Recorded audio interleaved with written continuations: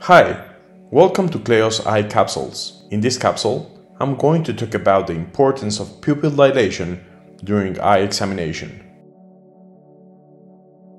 During an eye examination, eye drops are used to dilate the patient's pupils.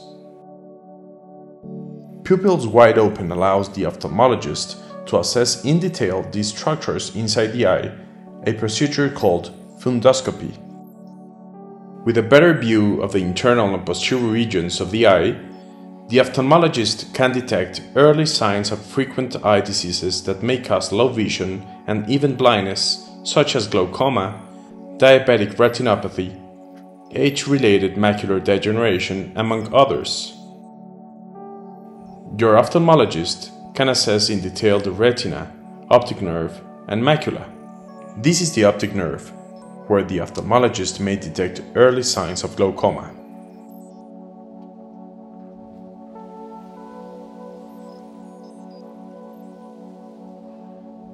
For example, this is a healthy optic nerve, but this is an optic nerve with glaucoma. Your ophthalmologist may see changes in the shape and color of the named optic cup. Glaucoma is more frequent in patients older than 40 years old, and even more frequent in those over 60. Family history represents an important risk factor too. The ophthalmologist can assess the retina as well. Early detection of diabetic retinopathy is crucial in treatment and prognosis. There may be small red spots that are called microaneurysms and small hemorrhages. These may become in new abnormal vessels that cause leakage of blood and liquid that cause retinal thickening, blurred vision, and even blindness. If you have not treated or not controlled diabetes, you may be at risk of developing diabetic retinopathy. During the retina examination, the ophthalmologist may detect signs of age-related macular degeneration, such as yellow spots below the retina called drusen. Age-related macular degeneration is one of the leading causes of blindness around the world.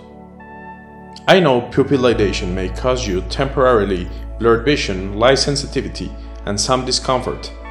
I apologize for that. This allows me to better assess the eye and to make a better and more accurate diagnosis.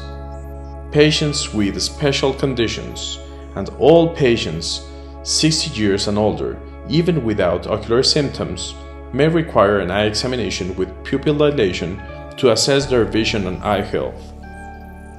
Patients with special conditions or risk factors such as age, smoking, diabetes, hypertension, glaucoma, among others, may need examination frequently as their follow-up. To know more about ocular diseases and eye examination, we suggest you to visit these web pages.